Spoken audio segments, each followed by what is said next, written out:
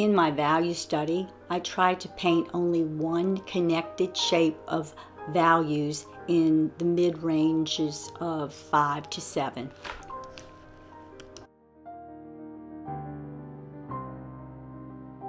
Right in here, it's really pretty. It has a lot of blues peeking through, just on in here too. Put a little bit of red in that. Let's see if that tones it to the color I want.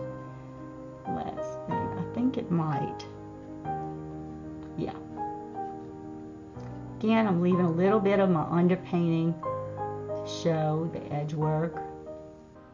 Here, I add my darkest darks to my value study before adding them to my watercolor painting.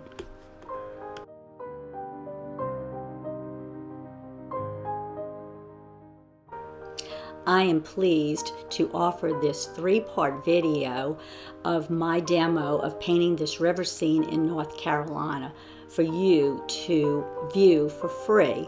Just go to my channel, www.youtube.com @DSaintGermain Art. Thank you, and I hope you enjoy.